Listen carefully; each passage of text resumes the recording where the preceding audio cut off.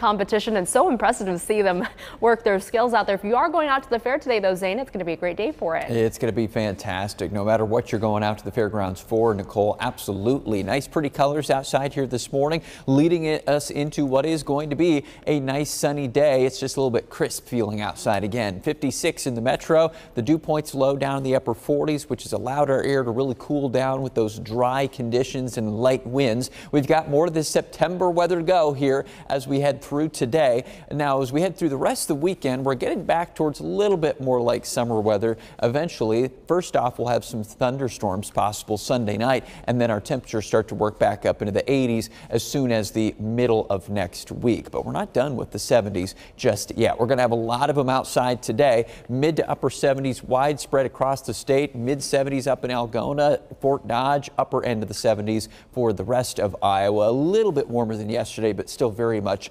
below average. Lots of sun this afternoon. Tonight we'll see maybe a few clouds start to work on in here, but we'll start our Sunday similar to today. Lots of sunshine here, at least to start off tomorrow. But then tomorrow's change is that we'll start to bring in some more clouds. Our breeze shifts to the south. Moisture starts to increase. Wouldn't shock me if we do have maybe a couple of isolated showers tomorrow afternoon. But the best chance of rain, like we mentioned, is going to be Sunday night. A little disturbance works its way from the Rockies over the plains. And as soon as, let's say, 8, 9 o'clock out in western Iowa, we could be seeing some scattered thunderstorms. Those will move southeast through western and then into southern parts of the state after 10 and 11 o'clock and into the wee hours of Monday morning. Maybe an isolated stronger storm is possible here too. So late Sunday night, don't be shocked if you hear some thunder, maybe get some heavy rain, especially if you're in western parts of the state. That'll then wrap up as we head towards Monday morning. Probably still see some scattered showers. Now the sky forecast is important